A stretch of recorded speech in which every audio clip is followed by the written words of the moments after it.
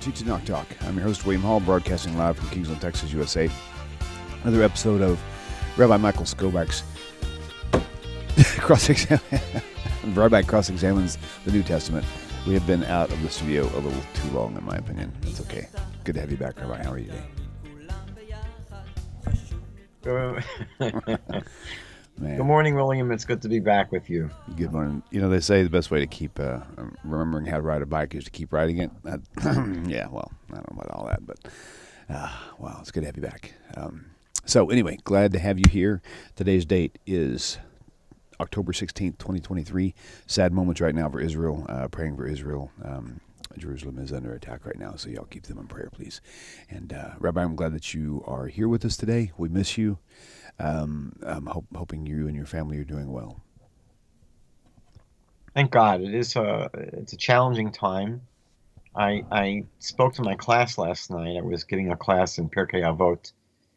And, you know, if you go back to the first time that there's really a genocidal war against Israel, it's in Exodus chapter 17, where the nation of Amalek attacks the Israelites as they're coming out of Egypt.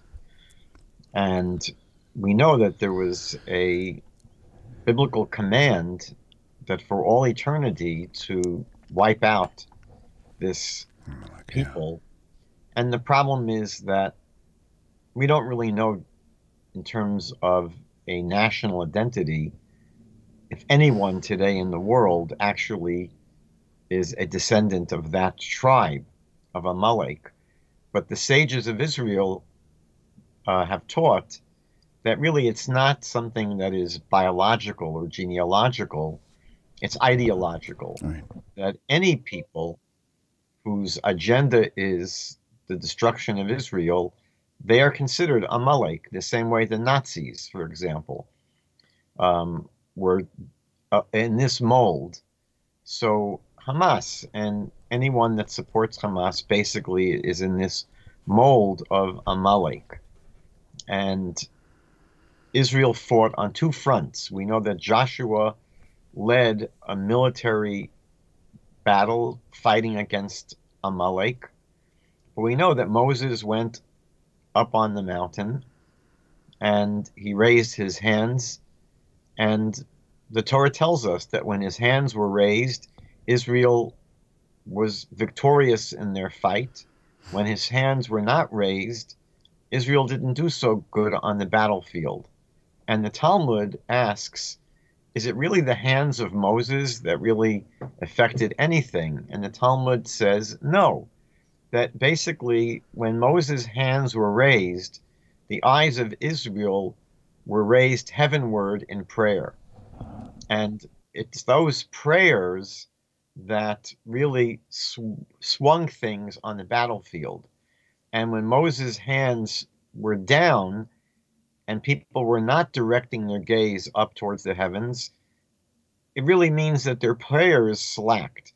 And that's when we didn't do so well on the battlefield. And the truth is that we sitting here outside of Israel, I know that some of your viewers and listeners are in Israel, but anyone that's not on the front lines fighting in the military, we basically are part of that group that have our hands up. And we know that Moses needed support. Two people had to hold his hands up. Right. So all of us really can be in that role of holding up the hands, which means we're praying and we're supporting those who are praying. And we've got the backs of those who are on the front lines. And God willing, the prayers of all of the people in the world that have their heads on straight and have moral clarity and understand the clear difference between good and evil are praying for the victory of good, the victory of Israel. And these prayers are really what is going to ultimately swing the day in the favor of Israel. So I want to just encourage everyone to pray using your own words, pray using the book of Psalms, and don't ever underestimate the efficacy of our prayers. They really have incredible, incredible impact in the spiritual realm. So I have the picture of Jerusalem behind me. As you just said, Jerusalem at this very moment is being attacked. So as we're studying, we can multitask, and we could also have our minds also directed in prayer towards the safety of people of Jerusalem and the safety of the IDF, and of course for the healing of the wounded in Israel, the restoring of the captives, and God willing, the victory of good over evil in the coming hours and days. Amen. Mm-hmm. Right on. Thank you for that, Rabbi. So we're supposed to be doing Mark chapter 6. And it's a really, really long chapter. It's pretty juicy. I hope we'll be able to cover most of it. So it begins, we're going to look first at the first 4 verses. And in these first 4 verses, Jesus comes to his hometown. He takes a visit to his hometown, which Mark tells us in chapter 1 of Mark, in verse 9, that Jesus' hometown is Nazareth. Now, this question of where Jesus is actually from is very, very confused in the Gospels. For example, in the Gospel of Matthew, it's very clear that Jesus is born, according to the Gospel of Matthew, Jesus is born in Bethlehem, or Bethlehem. And the only reason that he has any association at all with Nazareth is Matthew tells us that Jesus in Bethlehem was in great danger because Herod discovered that the Jewish Messiah, he was told, was going to be born in Bethlehem. Actually, there is no such prophecy that the Messiah has to be born in Bethlehem, but that's how the gospel understands the passage in the book of Micha, chapter 5. And so because the Gospel of Matthew tells us that Herod basically sent troops to Bethlehem to find this baby Jesus and kill him, Matthew tells us that, he was so intent, Herod was so intent on nipping this potential Messiah in the bud that Matthew tells us that Herod's troops killed every baby boy under the age of 2, not just in Bethlehem, but in all the surrounding cities. Anyway, Jesus escapes. He goes down with his family to Egypt, and Matthew tells us that after the death of Herod, it was now safe to go back to the land of Israel. And Matthew tells us that Jesus was coming back with his family to Israel, but he was warned, his family was warned, that Judea, which is where Bethlehem is in the region of Judea, not far from Jerusalem, and he was told that since Herod's son, Archelaus, was ruling in that area, it was still dangerous to go there. And so Matthew tells us in chapter 2 that Jesus and his family end up going to Nazareth. Now, why Nazareth? So here, Matthew basically invents a prophecy from the TaNaCh. Matthew says in chapter 2, verse 23, that he went to Nazareth because there was a prophecy that the Messiah would be called a Nazarene. There obviously is no such prophecy. The town of Nazareth is not mentioned anywhere in the TaNaCh. In any event, this is the story told in Matthew. Again, Matthew says that Jesus was born in Bethlehem, that's his hometown, and he only ends up in Nazareth really to avoid the danger of going back to his hometown, and because of this alleged prophecy that the Messiah is supposed to be called a Nazarene. But in Luke, if you go to the beginning of the Gospel of Luke, so we see that Jesus is from Nazareth. He's not from Bethlehem. Jesus is from Nazareth. And the only reason he ends up in Bethlehem, according to Luke, is that there is this bizarre story of a census that was being taken, and the Romans required that everyone return to their family city, the city of their family's origin. And since Joseph, the father of Jesus, was allegedly, his family was from the area of Bethlehem, so basically the whole family moves from Nazareth to Bethlehem to be counted in this census. Obviously, the whole story is absurd because no one ever has the whole nation picking up and moving back to their hometown, their family's original hometown for a census. In a census, you want to know exactly where people are, not where they may have originally come from dozens and dozens and dozens of years ago. In any event, you have a very, very tremendous amount of confusion in the Gospels regarding really where Jesus was from. What's his actual hometown? And Mark here in chapter 6 tells us that when Jesus comes back to Nazareth, he teaches. In verse 2, Mark says that he begins teaching in the synagogue. And Mark tells us that many of the listeners to Jesus were astonished. They were astonished. And they said, where did he get these things from? They're listening to him and they're saying, where did he get these things from?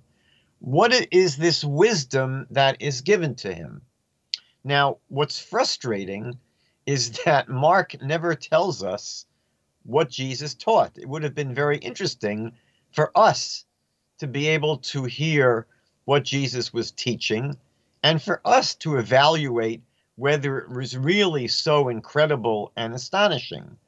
And this actually, we're going to see, comes up later in this chapter as well, that there is reports of the incredible things that Jesus is teaching. He astonishes everyone. People's minds are blown.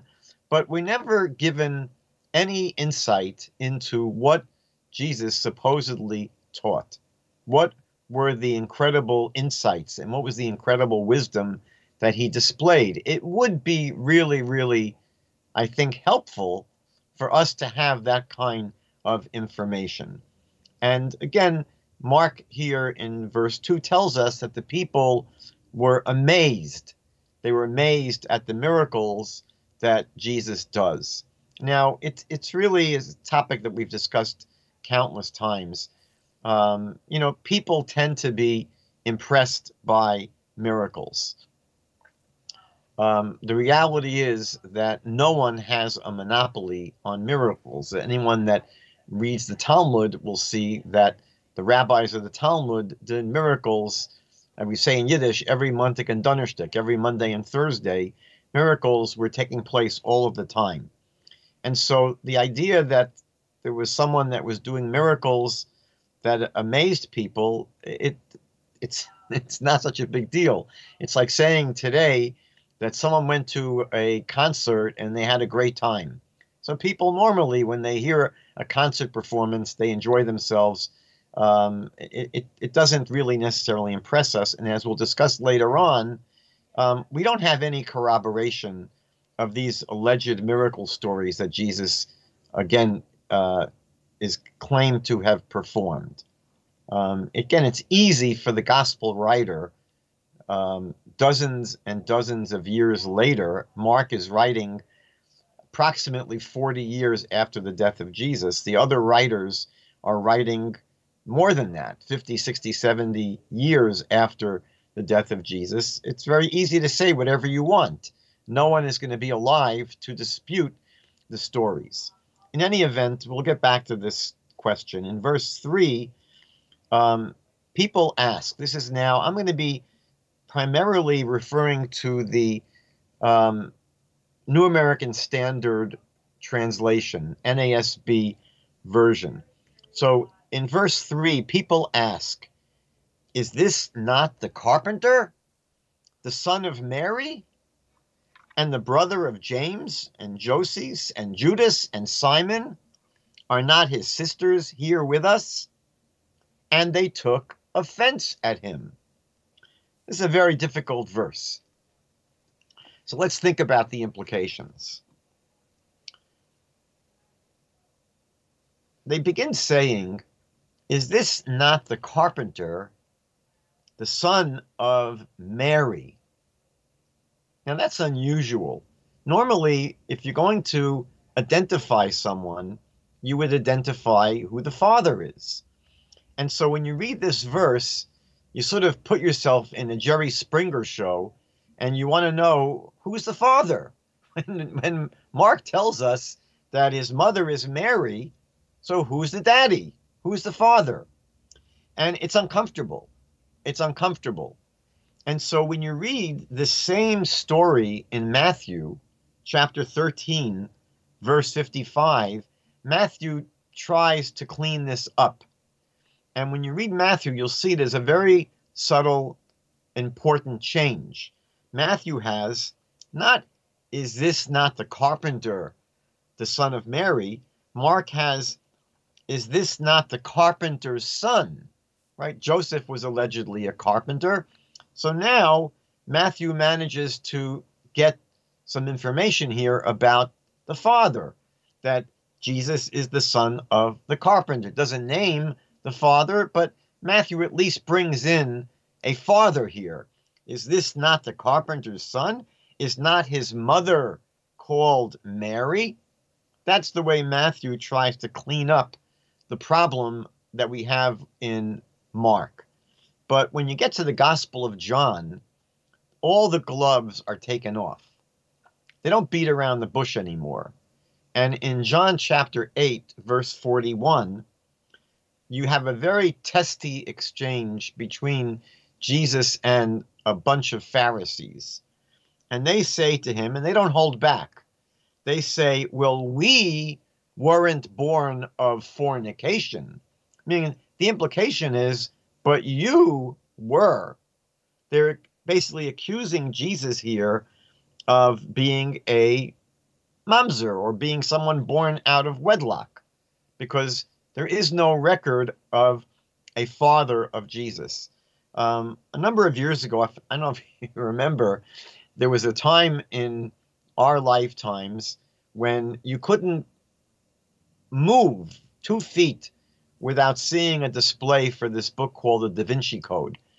I remember they had books like the Da Vinci Code diet book, and they had Da Vinci Code exercise books, and it was absolutely insane that I ended up collecting about 25 Christian books that were written about the Da Vinci Code. So a number of years ago, I wrote a booklet about the Da Vinci Code. I think it's called The Da Vinci Code, A Jewish Perspective. You can find it for free. You can download it and read it on the internet. So I discussed this question of the father of Jesus, and I'm not going to go into the details here, but suffice it to say that Mark really opens up this door by asking this question, having the people asking this question, is this not the carpenter, the son of Mary? And of course, there's no human father that's mentioned. And so that becomes a sort of pregnant kind of question. Now, the other thing that is a little bit difficult in this verse is, if this is the hometown of Jesus, this is supposedly his hometown, and again, when you read the Gospels claim that Jesus had a very unusual birth. It was a virgin birth, but it was announced, and there were angels that came and explained to Jesus' family that, you know, this is not an ordinary little Jewish boy. His mother was impregnated by the Holy Spirit, and, you know, they get quite an amazing appraisal of Jesus in his infancy and through the birth stories. And so what's interesting is that it's very clear, at least from here in Mark, that his family didn't spill these beans to anyone, meaning that there was no discussion in Nazareth about Jesus being some kind of a special child whose father is the Holy Spirit. Obviously, this story of the virgin birth, etc., was not something that people in Nazareth knew about. The other thing which is difficult in this verse is, why were people offended? Because the verse again says that, the people are saying, isn't this the carpenter, the son of Mary? And aren't his brother James and Joses and Judah and Simon? That's who the brothers are. And aren't his sisters here with us? And the verse says, and they took offense at him. Why were they offended? What was there to be offended about? So it's possible that the offense had something to do with his illegitimate birth, meaning that this was not something that was necessarily common in Israel. And so maybe that's why there was some scandal about him, meaning they're pointing out, look at this fellow, this carpenter. We know who his family is, but they're scandalized about him because of his questionable genealogy, potentially him having been a mamzer or an illegitimate child. Or some of the Christian commentaries to Mark suggest that maybe the scandal was that here he's coming in to the synagogue and he's teaching and he's holding himself up as some kind of a teacher. He's, you don't just get to walk into the synagogue and begin giving lectures. So maybe that was the offense, that they knew him. He grew up in that town. They knew that he wasn't anything special. He didn't have any kind of advanced Torah education. They knew what kind of a simple background he had. And they're basically saying, and look, now he's coming in and taking over. He's coming in and just assuming he can teach us. I mean, it's not clear. I mean, the commentaries really struggle about what exactly the offense would have been.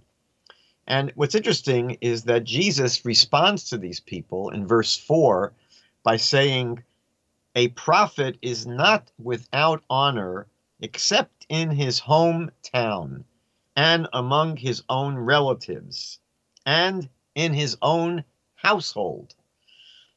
Which is basically saying that, it's very hard to be a superstar among people who knew you when you were growing up, meaning that, they know you as a little brat. They know you as a little troublemaker. And it's hard for them to take you really, really, really as seriously as you take yourself when you grow up. That is more or less what's going on here. What's interesting is that Jesus seems to speak about himself here as a prophet, right? He says there's no prophet without honor except in his own town. And so the question is, how does he speak about himself as a prophet? Doesn't Jesus know that prophecy had ended about 400 years earlier? How does he refer to himself as a prophet? Unless he's not using the word prophet here in a strict sense, like a biblical prophet. Maybe he means prophet in the same way that people today would say things like, Bill Gates is a modern prophet or whatever. We talk about people that are important figures in history sometimes, that we speak about them as prophets. So it's not clear what he means when he refers to himself as a prophet.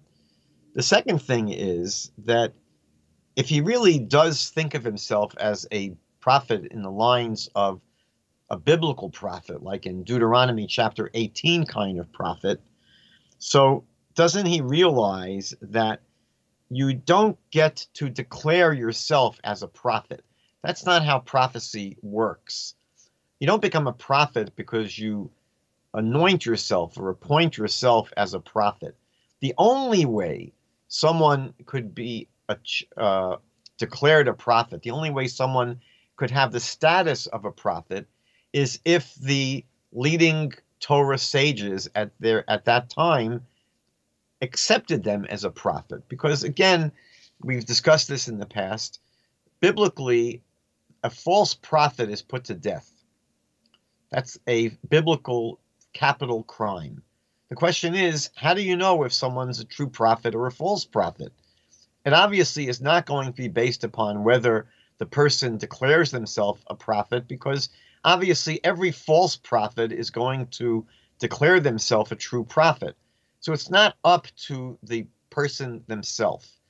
And what we learn in the book of Deuteronomy, chapter 17, is that any time there's a question that involves, let's say, punishment in court, someone has to be punished. So who decides? And Deuteronomy 17 tells us that in any question, anytime there's a question, you go to the leading judges of your time. You don't go to any man on the street and say, do you think I look like a prophet? It's not for you to decide. It's for the Supreme Court, for the Sanhedrin to decide. So it's strange that he simply declares himself a prophet. The other thing I wanted to point out in this verse is that we have, I heard this expression over the holiday, over this last week, the Jewish holiday of Simchat Torah. I was in a synagogue where someone actually used the expression Ein Navi Be'iro. Ein Navi Be'iro, which means there's no prophet in their own city. And what's interesting is that many of the commentaries to the New Testament try to find a source for this saying in Jewish literature, in the Talmud, in the Midrash. They don't find it. You won't find it written down anywhere. And so you'll find many scholars suggest that maybe Jews got this saying from the New Testament. Now, I don't want to say that it's impossible, but I would say that I think it's very, very unlikely that this is an expression that Jews only started to use after the New Testament was published, for a few reasons. Number one, we find in the Gospels already many sayings that were common sayings among Jewish people, sayings that you'll find that throughout the Talmud that you find creep into the New Testament. So I think it's more likely that this was a common expression. This was a common saying that people just would say. There was no need to write it down in the Talmud. It was simply a folk saying. And to me, it's more likely that a common folk saying from the first century that was widely used in the Jewish world would find its way into the Greek Testament, as opposed to an expression that was never used by the Jewish people, and that for some reason, when Jews began studying the Christian Bible, we took this expression as our own. We adopted it. The reason I find that hard to believe is that Jewish people basically didn't study the New Testament.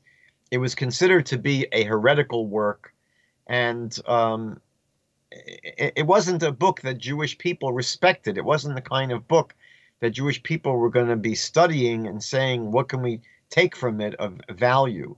So to me, if I was going to guess which way the influence went, I would guess that this was more likely to be a common folk saying among the people at that time that found its way into the New Testament, rather than saying that it was a statement and a saying that originated with Jesus, and then somehow the Jewish people liked it and started adopting it. You know, you find something similar in the Quran. The Quran basically takes a number of stories from the Midrash, not stories from the Bible. For example, the famous story that Abraham smashed the idols of his father. That's a story from the Midrash, and it finds its way into the Quran. So what do Muslim scholars claim? Muslim scholars claim that Jews borrowed it from the Quran. I would say Very, very, very unlikely. To me, it's much more likely that that the Islamic writers borrowed it from the Jews. We know that there were many Jewish people living in Arabia at that time, and Muhammad himself used to interact with Jewish scholars. So to me, again, the question is, where is it more likely things came from?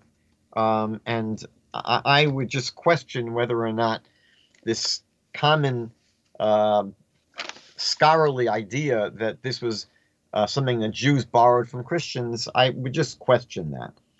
Now, the next piece we're going to look at is starting with verse 7.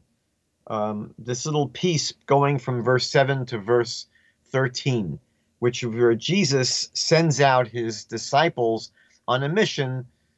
Basically, he sends them out to preach and to heal, and he gives them instructions.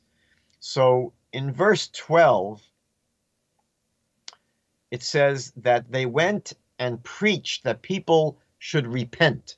That's what Mark says here in chapter 6, verse 12, that the disciples of Jesus went out and they preached that people should repent. Now, what exactly does this mean? When it says that the disciples went and preached that the people should repent, does it mean that they were preaching the same kind of repentance that John the Baptizer used to preach? Because we know that at the Jordan River, John the Baptizer was preaching for people to repent. What did he mean when he called upon people to repent? Obviously, what it meant was to turn away from their sins, to turn back to following the Torah, and to turn back to obeying God, which is basically when Jews in Judaism, when we think about what it means to repent, in Hebrew we call it teshuvah, which means to return. So it basically means to turn away from our sins, to rectify our behavior, to turn back and re-embrace our relationship with God. That's what it means to repent. But what did these disciples of Jesus mean when they were sent out by Jesus and told to teach people to repent? So again, did they teach repentance in the same way that Judaism and John the Baptizer spoke of repentance?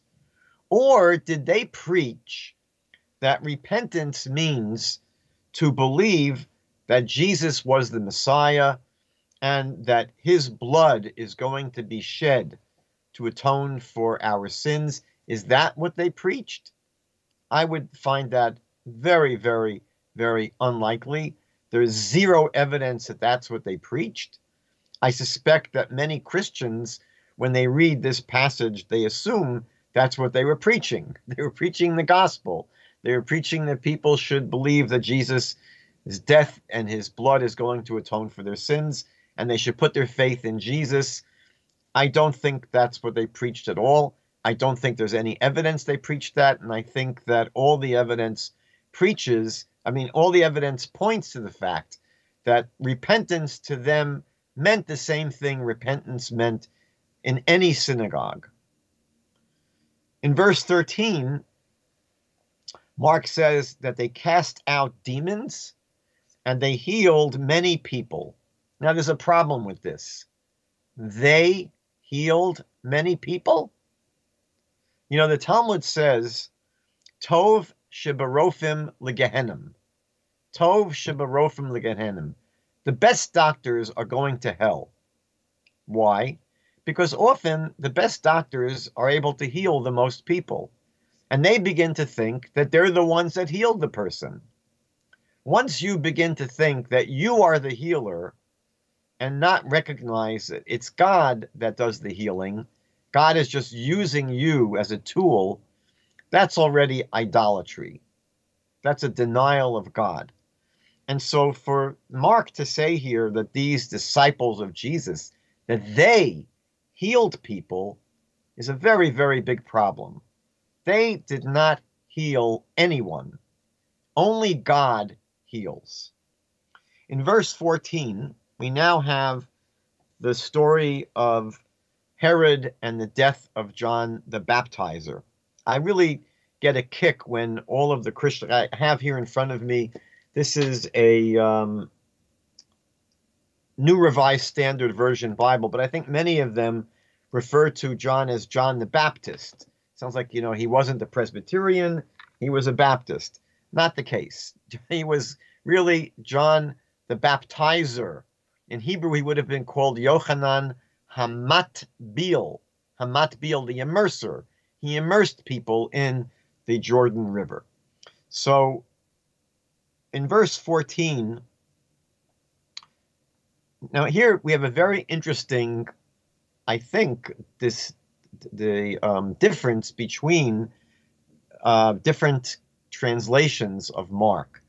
In the New American Standard Version, which I'm using, it says that Herod heard of what was going on. I guess he must have heard about all these preachings and all these healings. And Jesus, his name, the name of Jesus, became well known. So Jesus' fame was spreading. And in the New American Standard Bible, it says that people were saying that John the Baptizer has risen from the dead. John the Baptizer has risen from the dead, and that's why Jesus has these miraculous powers. That's how the verse reads in the New American Standard Version.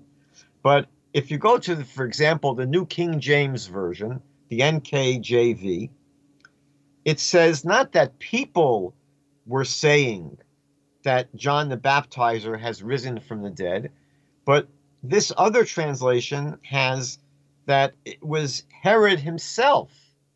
It was Herod who thought this. It was Herod who thought that this Jesus was doing these miracles through the power of a risen John the Baptizer.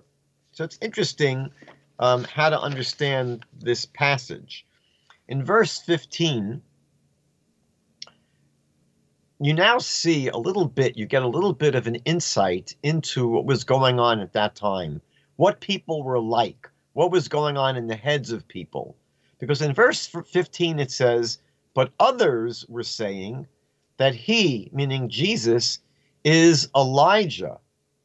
And others were saying that he is a prophet, like one of the prophets of old. So this was the discussion. This was what people were saying about Jesus. It's interesting that no one was suggesting that he might be the Messiah. What people are saying at this point is that maybe he's Elijah, the prophet, or maybe he's some other prophet, maybe like just a prophet, just like they had in the old times. What's interesting is if you go to the Gospel of John in chapter 1, in the Gospel of John, verses 19 to 21, so there it tells us that people thought that John the Baptizer might have been the Messiah. It's interesting. Here in Mark, no one is speculating that Jesus might be the Messiah. But in the book of John, chapter 1, people were speculating maybe this John the Baptizer, maybe he's the Messiah. And he said, no, I'm not. I'm not. And they asked him then, are you Elijah? Maybe if you're not the Messiah, maybe you're Elijah the prophet. And John said, no, I'm not. And they asked him if he was just a regular prophet. And he said, no. So you see, what's interesting is that in the first century, and we know this from Jewish history, there already was a certain amount of excitement that things were developing. There was a tremendous amount of messianic speculation in the first century, messianic expectation. And so you see that when John the Baptizer is doing his thing at the Jordan River, there are people who suspect maybe he's the Messiah. And okay, you're not the Messiah, maybe you're Elijah the prophet or some other prophet. Here in the book of Mark, in chapter 6 at least, no one is even suggesting that Jesus is the Messiah. But there is speculation that maybe he's Elijah the prophet or some other prophet. In verse 16, we get now Herod. He's hearing about all these discussions. And again, here you have, I think, a discrepancy between the New King James Version and the New American Standard Version translations. Here in verse 16, it says, when Herod heard of it, he kept saying, John, whom I beheaded, has risen? Meaning that according to the New American Standard Bible, he was saying that anyone who thinks that this Jesus is Elijah the prophet, they're out of their mind, because I beheaded this John the Baptizer. It doesn't make any sense that people are saying that, that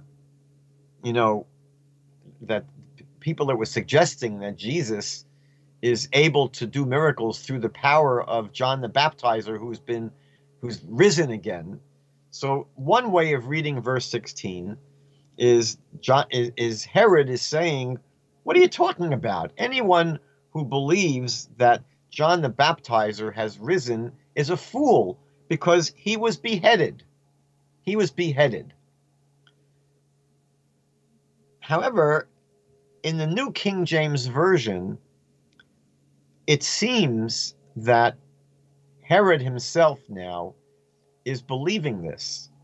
The way the New King James Version translates this verse is that Herod himself begins to believe that John the Baptizer has arisen. He suspects that maybe he has come back from the dead. So again, two ways of reading that verse. In verses 17 through 19, we read the famous story that Herod married Herodias, who was the wife of his brother Philip. So Herod had a brother named Philip, and Herod marries Herodias, who is the wife of his brother. And John the Baptizer had told him that it was not legal to marry his brother's wife. Herod was warned by John the Baptizer, you can't do that. And Herodias, because of this, Herodias had a tremendous grudge against John the Baptizer and wanted to execute him. But she wasn't able to have that happen, because we're told in verse 20 that Herod was afraid of John, because John was holy and John was righteous, and he respected John the Baptizer. And actually, again, according to the New American Standard Translation, he actually enjoyed listening to John the Baptizer preaching. So even though his wife Herodias wanted John the Baptizer killed, Herod was reluctant to do it. Now, we have a famous story now in verses 21 to 29, where we're told that the daughter of Herodias danced at a big dinner party, and her dancing pleased Herod and all the guests. So Herod says to her in this story, ask for whatever you want, and I'll give it to you even up to half the kingdom. This is a phrase that's borrowed from the book of Esther, because King Ahasuerus offers Esther, whatever you want, ask for it, I'll give it to you up to half the kingdom. So the daughter of Herodias asked her mother, she asked Herodias, what should she ask for? What kind of gift should she ask for from Herod? And her mother said, ask for the head of John the Baptizer. If Herod wants to know what kind of a gift you want, you tell him that you want the head of John the Baptizer. And the king was very sorry. The king, again, we were told previously, didn't really want to kill John the Baptizer, but we're told now that because of the promise he made to this girl and because of his dinner guests, he didn't want to look like he was reneging on an oath in front of his guests. So he was unwilling to refuse her. And he had John the Baptizer beheaded in prison, and the head was brought back on a platter. Must have been a beautiful platter given to this girl, and the girl gave it back to her mother Herodias. And the disciples of John the Baptizer, because we know that John the Baptizer had quite a large following, so they buried his body, his headless body, in a tomb. Now, in verses 30 to 44, we have the very, very famous story of Jesus feeding a crowd of 5,000 people with 5 loaves of bread and 2 fish. This is the miracle of multiplying the loaves of bread and the fish to be able to feed 5,000 people. Again, what we find is the Gospels keep on doubling down over and over again on the alleged miracles that are done by Jesus. This is one of the main themes in the Gospels, over and over and over again, miracle after miracle after miracle. And it's important, again, just to remember that there is no corroboration of any of these stories. There's no corroboration in Josephus or in Philo or in any Roman historian or in the Talmud, anywhere. The only place that records these miraculous healings and other miracles is in the Gospels. And it's important to remember that not only is there no corroboration, but the Gospel writers themselves are not objective.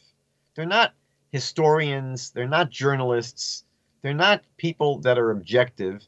As a matter of fact, John, the Gospel writer John, tells us in chapter 20, verse 31, he says, "These stories are being written so that you may believe that Jesus is the Christ, that Jesus is the Messiah." He's telling us these stories are being written for a purpose.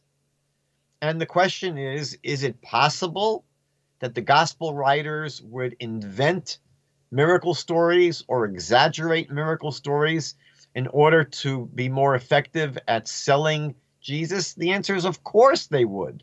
There's no question about it. How do we know that? Because we have thousands of examples today where Christian evangelists are basically making up stories of healings and miracles in order to sell Jesus. Nothing has changed. How do I know that they've made up stories? Not because of any research I did, because other Christians investigate many of these healing and miracle stories, and they've concluded that there's no evidence to these stories, that they're made up.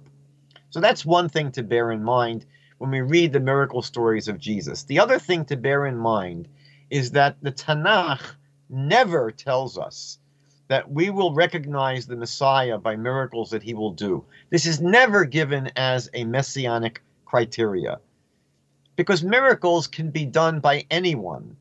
We know that in Egypt, the magicians of Pharaoh were able to replicate some of the plagues that were done by Moses. We know that in chapter 13 of Deuteronomy, that false prophets are given the ability to do miracles in order to test people. Matthew tells us in chapter 24, verse 24, that false messiahs are able to do miracles in order to be able to mislead even the elect. So obviously, if false messiahs can do miracles, then a miracle could never prove that someone is the real Messiah. The truth is that the TaNaCh gives criteria for the Messiah that cannot be replicated by an impostor. If you read what the TaNaCh says about what the world will look like when the Messiah arrives, these are changes in the world that cannot be done by someone who's not the Messiah. These are once in a history of the world occurrence, that the whole world is going to come to believe in God, that the whole world is going to be in peace, that all weapons of war will be destroyed, that the entire nation of Israel is going to live in their land in peace. All of the prophecies that are told about the days of the Messiah are prophecies that can only be done once and by the real Messiah. They cannot be done by anyone else. We're told in verse 34 here that Jesus began to teach the multitudes many things. And again, it's too bad that we don't get a report on what he actually taught. In verses 48 to 49, the famous story of Jesus walking on the sea. But his disciples, they didn't assume that it was Jesus who was doing this miracle. His own disciples didn't say, wow, he must be some great, they didn't think it meant he was the Messiah. They certainly didn't think it meant that he was God. The assumption of the disciples was that it's a ghost, it's an apparition. That's how unconvincing this miracle was, even to the very disciples of Jesus. Now, in verse 50, Jesus tells them, no, it's me. It's not a ghost, it's not an apparition, it's me. And in verse 51, Jesus gets into the boat with them, and the wind stops, and they were greatly astonished. They're greatly astonished. But in verse 52, the gospel writer says that they had not gained any insight from the incident of the loaves. When Jesus multiplied the loaves and fed 5,000 people, the gospel writer here says that the disciples, the followers of Jesus, his students, didn't gain any insight from that event, and their heart was hardened. So his own disciples, were being told, were clueless. They were clueless. So I just want to end with one last verse. This is verse 56. And here we're told that many people came to touch the fringe of his coat, of his cloak, and were healed. People came to touch the fringe of the cloak of Jesus, and they were healed.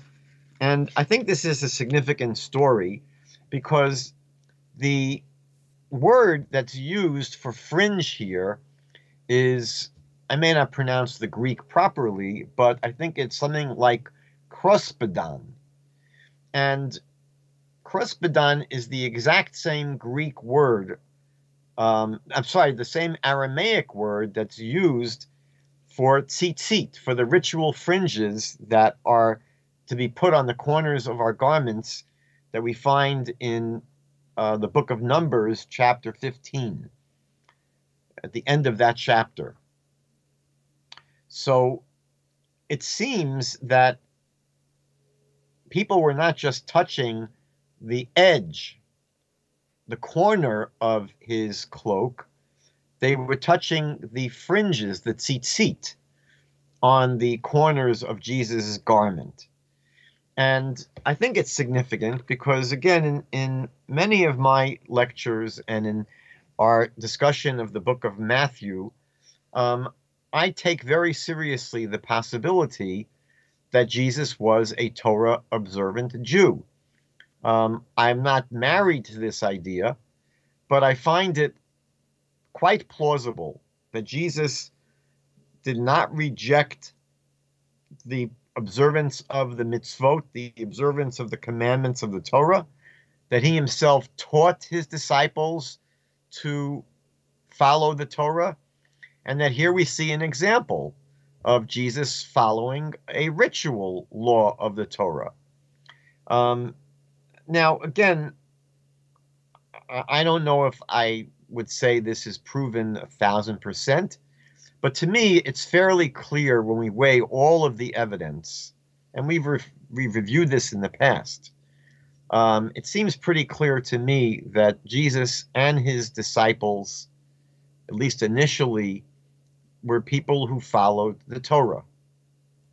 And the deviation from following the Torah clearly comes at a later point. I would propose that it begins through the teachings and the preachings of Paul. But it seems that at this point, prior to Paul, Jesus is someone who is basically Torah observant, and it wasn't part of the program at this point to preach that the Torah now has been done away with. So that's more or less what I wanted to share on Mark chapter 6, and hopefully we should all be well. We'll be back next week to do chapter 7, I hope, and we should all hear good news from the Holy Land. Very good. God should protect the people in the Holy Land. God should protect everyone in the world. Absolutely. And we should see good news from the Holy Land that the people who were wounded and captured should be healed and restored, and that whatever the IDF is going to have to do in the coming days, they should be successful and God should protect the soldiers. Very good. And just for the record, once again, this is October 16th, 2023. I know we got about 10 years worth of videos out there, so a few years from now, you don't panic if you see this. But I did just hear back from Rabbi Singer. He is fine. Baruch Hashem. Gabriel Sanders, our Hebrew in-house Hebrew scholar, is fine. Shannon Newson needs your prayers. She's in the hospital for health reasons that she was pretty nervous about. So if you guys want to lift her up in your thoughts and prayers, that'd be great too. So Rabbi, thank you. Really missed having you here. Glad you're back, and we look forward to Hashem willing, same time, same place next week for Mark chapter 7. Thank you all for tuning in, and be sure to subscribe to the YouTube channel, turn on notifications, and we will see you on the other side. Take care, Rabbi. Love you guys. Peace. Shalom, shalom. Shalom, my dear friends. Hope this message finds you well. If you like the way this channel is going, and the channel has been a blessing to you, please consider supporting the channel by going to the website, TaNachTalk.com, TaNachTalk.com. Thank you once again for your time and for supporting TaNaCh Talk. Shalom.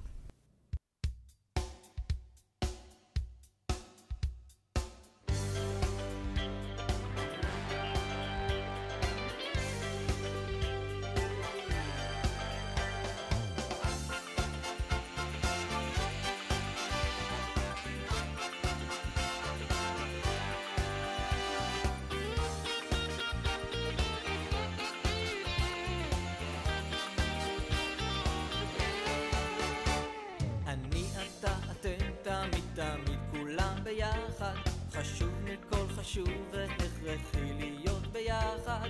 איפוק זו העוצמה, ויתור זו הגדולה, השאיפה